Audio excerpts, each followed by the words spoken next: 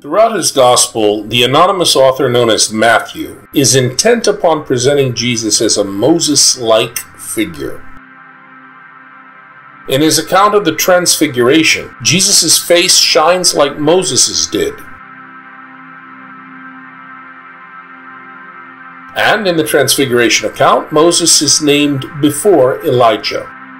Biblical scholars agree that it is impossible to say exactly what really happened in this event in Jesus' ministry. Mediterranean culture, however, offers us some helpful insights. Matthew chapter 17, verses 1 through 9.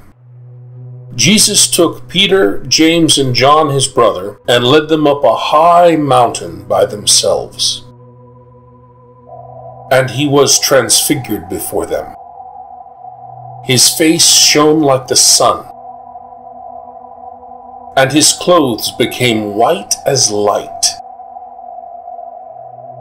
And look, Moses and Elijah appeared to them, conversing with him.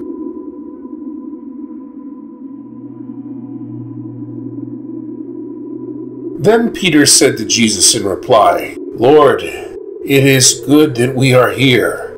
If you wish, I will make 3 tents here, one for you, one for Moses, and one for Elijah." While he was still speaking, look, a bright cloud cast a shadow over them. Then from the cloud came a voice that said, "This is my beloved Son, with whom I am well pleased. Listen to him." When the disciples heard this, they fell prostrate and were very much afraid. But Jesus came and touched them, saying, "Rise, and do not be afraid." And when the disciples raised their eyes, they saw no one else but Jesus alone. As they were coming down from the mountain, Jesus charged them, "Do not tell the vision to anyone until the skyvault man has been raised from the dead." Let's explore the cultural background of this story. Honor is the main Mediterranean cultural value, and it's on display in this account of the Transfiguration, big time.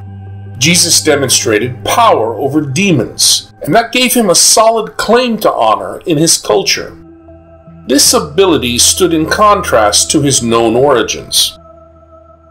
Remember in the Gospel of John, Nathanael's sarcastic question to Philip, "Can anything good come out of Nazareth?"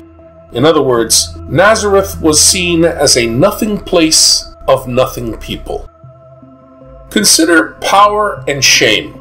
Jesus' power over demons also placed him in jeopardy. No one, not even his enemies, ever denied the reality of this power. But many Israelite leaders wondered about the source of Jesus' authority.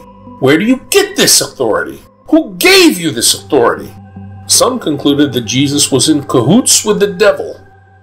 If Jesus does not possess legitimate power and authority, then he is arrogating to himself something to which he has no right. That would be very shameful. To complicate matters, power belongs to the realm of politics. In the Gospels, Jesus' healings and exorcisms are viewed by all, friend and foe alike, as political activities. This is the concern behind the puzzlement in Matthew chapter 21, verse 23. Folks, unapproved political activities could lead to an Israelite's death. Jesus was not unaware of these potential consequences of his ministry. The Matthean Jesus says to his disciples that he must go to Jerusalem and suffer many things from the elders and chief priests and the scribes, and be killed, and on the 3rd day be raised. Fully accepting the risk of his ministry, Jesus was also convinced that God would grant him ultimate honorable vindication. He would be raised by God. What an honor that is! Now consider the Transfiguration and how it's described in the Gospel called Matthew.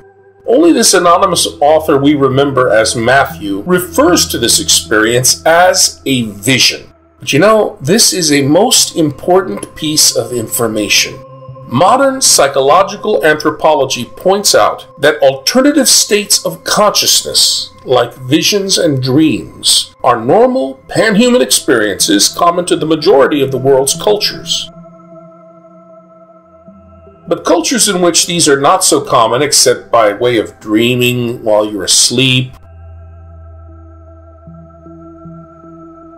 or under the influence of a substance, these would be cultures like our contemporary United States culture, the Baltic cultures. These are the anomalous cultures that have to be explained. They're not the normative ones. In Matthew's version of the Transfiguration, Jesus is obviously experiencing an alternate state of consciousness. Peter, James, and John are participants in this experience, during which they gain a clearer understanding of Jesus as one who lived on the brink of shame all the time, but still maintained a position of favor with the patron God of Israel. In all cultures, altered states of consciousness are normal means of learning otherwise impossible to gain new information. These three chosen disciples realized that, contrary to occasional appearances and impressions, Jesus was an honorable person whose activities were pleasing to God. Jesus' firm conviction that God would restore his honor by raising him from the dead was not a simple whistling in the dark. Instead, it was rooted in God's steadfast loving kindness, experienced in alternate reality. In Matthew's lifetime, many actual and potential Mediterranean believers in Jesus were troubled by his shameful death. If this man's life and ministry were pleasing to the God of Israel, why did it seem that God had abandoned him? The anonymous author, remembered as Matthew, portrays Jesus as another Moses, and this shows that God no more abandoned Jesus than he had abandoned Moses. Matthew exhorts his Jesus group to stand under the lordship of the risen Lord Jesus, who is a second Moses and lawgiver to his Jesus group. Jesus will come at the end to judge the Jesus group according to the new or better righteousness that he taught, just like Moses did on a mountain. What does the Transfiguration story say to us contemporary Western believers? In his honor-shame culture, Jesus maintained steadfast loyalty and trust in God, no matter how shameful his life experiences appeared. To a large degree, Jesus had no other choice in his culture. But his loyalty, that is, his biblical faith, paid off. God restored honor to him in a way that no human ever could have. My friends, our culture in the West is very different. For us, individualistic self-reliance is highly valued. It is equally challenging to trust in God, especially when we feel we are fully in control of our lives and destinies. Would that the behavior of all believers in every culture would merit divine approval, that God would say of each of us, "This is my beloved, with whom I am well pleased. Hey, listen to what this person says."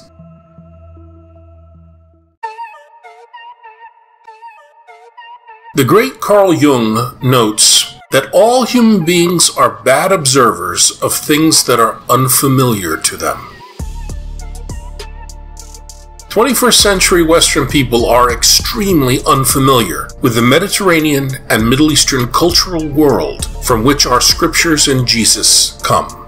No one possesses immaculate perception, but many are infected by immaculate perception disease, the condition which makes people think they do.